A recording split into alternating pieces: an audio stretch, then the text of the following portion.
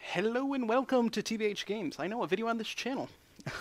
My name is Beta Row, Brendan, and today is the day that a lot of us have been waiting for. Today is Modern Warfare 3, technically launch eve, but, you know, midnight releases and all of that. And I'm already back from GameStop. I have my little sweet wristband. I also got some swag, which was unexpected. I got a refrigerator magnet and a bumper sticker.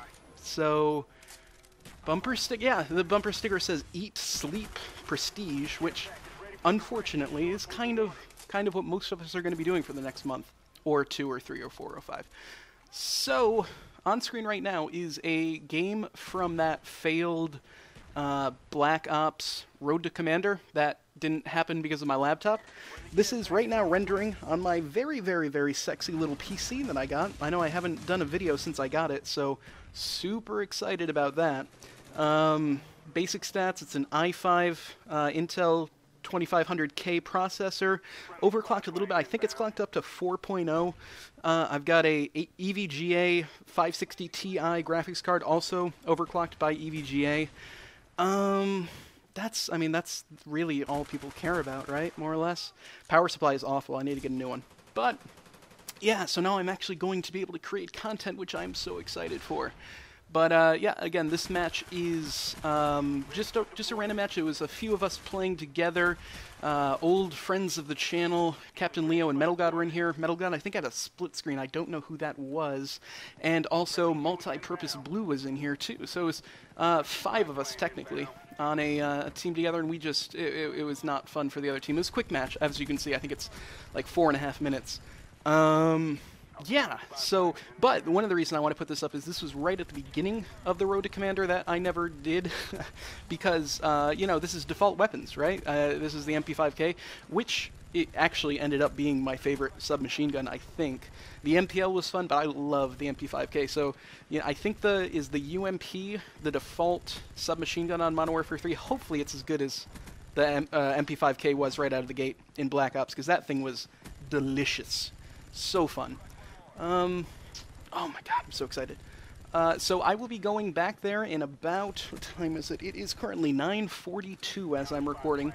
We will have been lined up at 11:30. The cool thing that they did is they had everybody line up, starting at like 8, actually, most people got there. And they started giving out tickets at 8:15 instead of 9. They had planned on 9, but there were so many people there, they're just like, let's get it going. So I am 21st in line, which is good enough because they have 220 copies ready to go out the door tonight. This is not a big GameStop.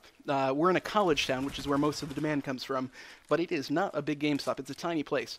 So I'm 21st in line, but the cool thing they did is they had everybody pay off their order while in line. So when we go in tonight, it's just going to be, here's your number, here's your copy, get out of here. So I could be back here about 10 minutes after midnight with copy in hand, and that is going to be so much fun. I know everybody is going to do it, and I know it's cheesy to do it, but I am going to do a live comm of my first match, just because, you know, you only get to do it once a year. Why not? I know everybody. It's not, oh, I'm going to be so unique doing a live comm, but, you know, you only get one chance to do it, so why not? I'm going to do it.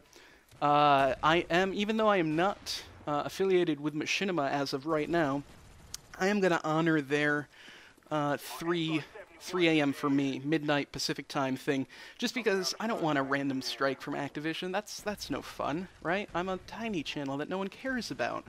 So, but yeah, I am not a Black Ops hater. Black Ops is, I think, my second favorite Call of Duty behind COD 4. But yeah, this may be the last video for a while of Black Ops. So, we will see you in a few hours. Good night.